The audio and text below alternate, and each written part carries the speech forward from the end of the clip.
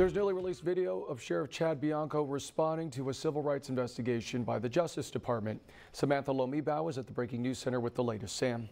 Peter, that's right. In the last 20 minutes, Sheriff Bianco released a video statement calling the investigation a, quote, political stunt and accusing the Attorney General of choosing politics over transparency. Take a listen.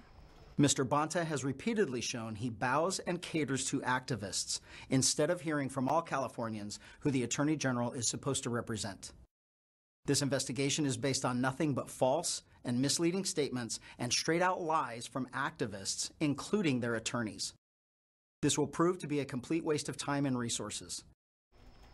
Now, this comes after Attorney General Rob Bonta announced a civil rights investigation today into the Sheriff's Department after 18 people died while incarcerated in Riverside County jails last year. Bianco said the department will fully cooperate with this investigation. You can find his full video statement on our website right now, KESQ.com.